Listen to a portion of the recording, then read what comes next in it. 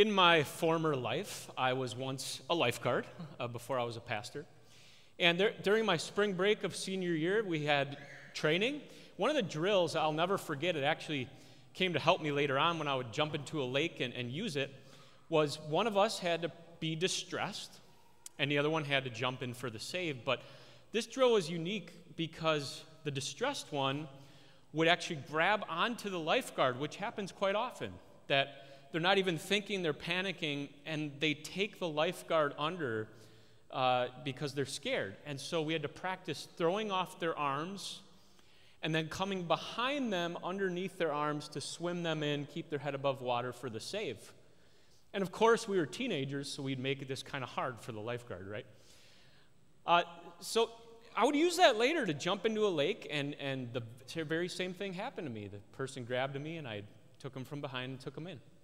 The reason I use this vivid example today is because I think it's a picture of our spiritual situation every single day.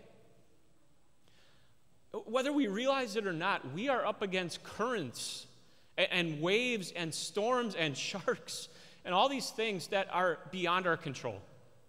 There are things in this world we just cannot fix, and that really frustrates us. There are spiritual forces, the Bible says, at work behind world leaders and governments, and there will be till the end of time, till Judgment Day.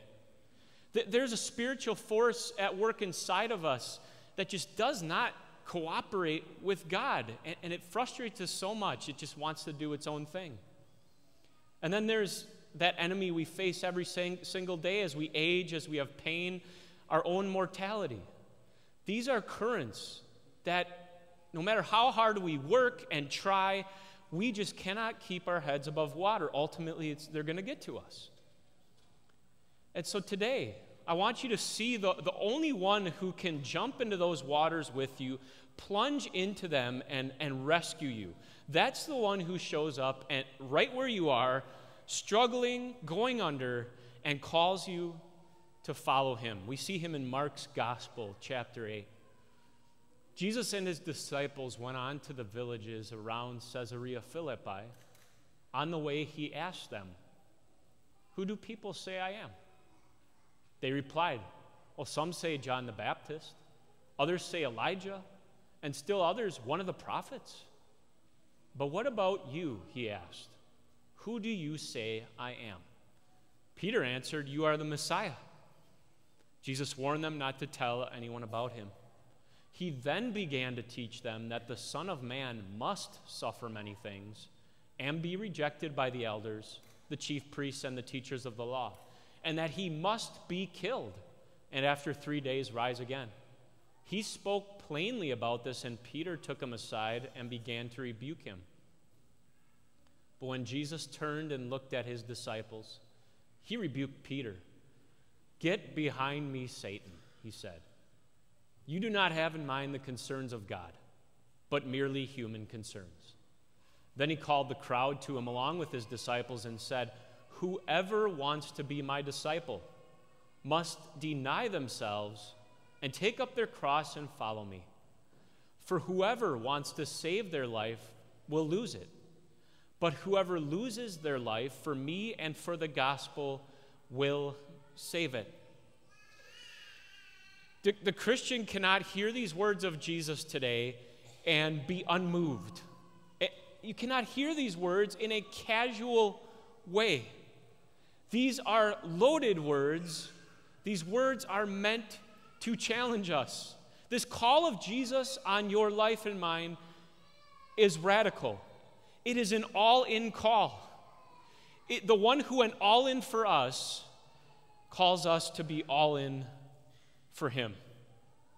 About 10 years ago when I was an intern, elder of the church I was at asked me, "What are you preaching on tomorrow?" And I kind of swallowed hard, and I was preaching on this. I said, "Well, you know when Jesus calls us to deny ourselves, I'm going to explain it like Jesus says, say no to yourself and say yes to God. Say no to your pride, to your ego, to trying to be your own Bible through life, to being your own Savior, and say yes to God and cling to him all the more in his promises. And the elder said back to me, wow, nobody wants to hear that. He was honest, but he was supportive too. Isn't that right? Like, don't we want to hear the advice of the world? That as we're struggling and trying to keep above water, the world tells us, just work harder. Just try harder. Just do my 5 steps and hit like and subscribe to my page. Doesn't that sound better to us? Because then at least I have some control.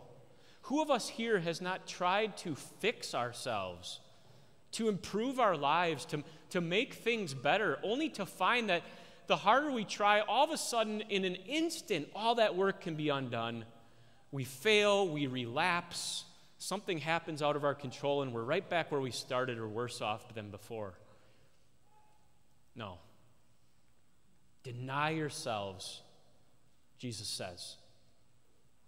As you listen to this today, it is a challenging call, it is a radical, but I don't want you to leave today thinking, I was just told to do more things, to do one more thing, to try harder. No. What I want you to hear today in the words of Jesus, deny yourself, is actually to give up. To give up in this way, to surrender to God, to let go of trying to be your own Bible and Savior, and to cling more onto Jesus. I think this author talks about self-denial in a quicker way, in a better way than I could say it. Self-denial is that trust which abandons all thoughts of the contrary and simply clings to Jesus and his word. And I want you to see yourself in these examples. Heartache that won't go away, tears of anguish that come in the night, fear that shadows the dawn, uncaring friends, cruel enemies, no one who really understands. All of that is relieved by a self-denial by which the afflicted abandons himself or herself to the person and work and promises of Jesus. Jesus says it this way: whoever wants to be my disciple must, not optional, must deny themselves and take up their cross and follow me. But Jesus, I thought you died on the cross. I thought you paid for all my sins and there was nothing left to do. What is this about carrying my little cross? What is this about denying myself? This is hard. Indeed, Jesus did carry the big cross. He did pay for all of your sins. This is not what forgives your sins and makes you right with God, but this is the Christian life. This is life with God in this world. Okay? This is the struggle. Picking up your cross. What is that? We'll talk more about that in a little bit. Jesus is calling you here to go against the very grain of your nature. The very grain of your old life, of what comes naturally to you. Jesus is calling you to replace your biggest dreams, ambitions and goals and wants and desires and loves with him. That's what it means to deny yourself and to follow him. Jesus is not calling you to do something he hasn't already done. It's a pattern he set, but also something that he's going to give you the power and strength to do. You're going to get closer to him and rely on him as you follow him in this way. Okay, Jesus said no to himself and yes to God the Father, right? Jesus didn't want to die. He didn't want to be rejected. He didn't want to suffer for all you and I have done wrong. He didn't want to take the blame for how we've loved the things of this world more than God and people in this world more than God, but he did because he said no to himself. He surrendered himself. He abandoned his agenda. and he accepted God's agenda for him. He said yes to his Father. He submitted himself to his Father. And the Christ, the anointed king from God, actually came to save his people. He plunged into the waters that were drowning you and me. He got blamed for how we've loved this world more than God. He took the blame. He went all in for you. He utterly loved you to the end and came back again on his resurrection. And now he calls you to go all in on him because he's always all in on you. That's what this call is today. Whew. Deny myself, take up my cross and follow him. Because Jesus carried the big one, okay? Now he calls you to carry your little ones. What is a cross that I am to accept and pick it up and carry it with the strength God gives me? It is anything that comes because of my faith in Jesus. It is the struggle that comes because of my faith in Jesus. It is any pressure to turn from God, to go your own way. It is any pressure, any challenge, any ridicule, any making fun of, any people who pull back from you or disagree with you or attack you because of your faith in Jesus. It is just living in this world that's going to constantly be going against the grain of the followers of Jesus. Some of you have shared stories with me that the more you want to be in God's word and apply his word to your lives, the more this pressure comes. Okay, some people pull away, some people pick fun at you because you're different. You're trying something different.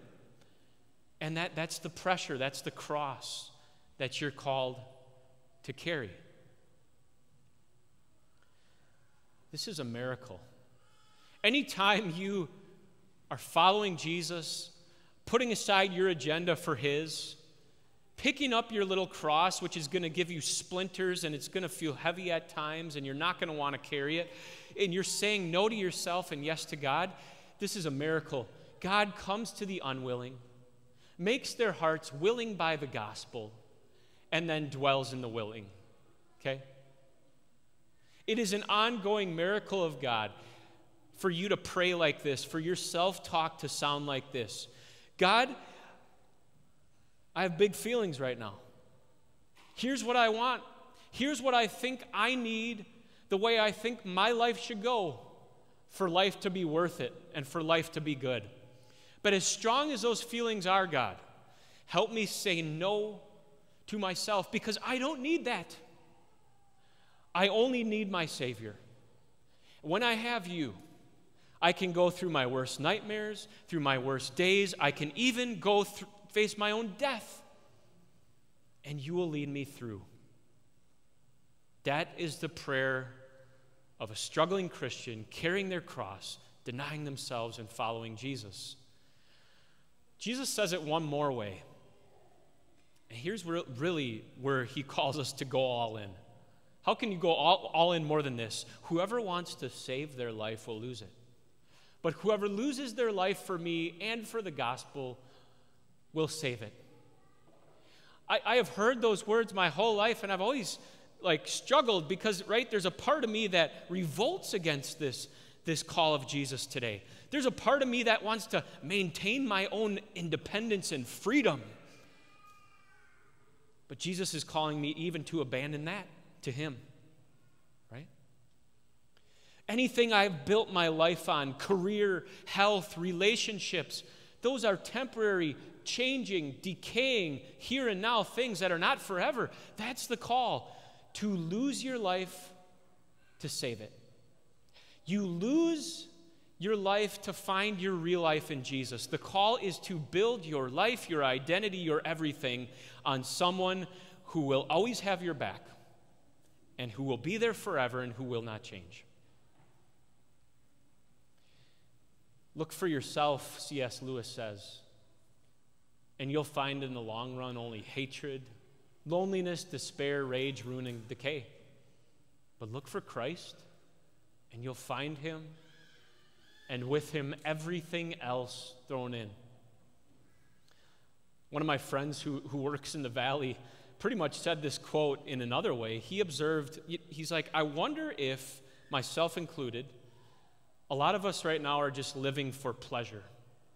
We're so unhappy with our lives, so we medicate ourselves. We just want one more hit of pleasure, one more weekend out, one more night away, one more vacation. If I'm using those things in that way, just for a selfish gain, it's going to end up a miserable dead end.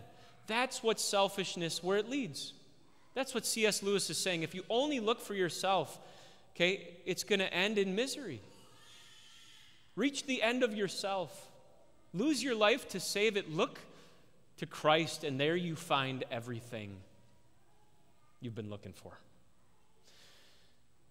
How can we do this without support, encouragement? How can we even understand this and apply it to what's really going on in our life?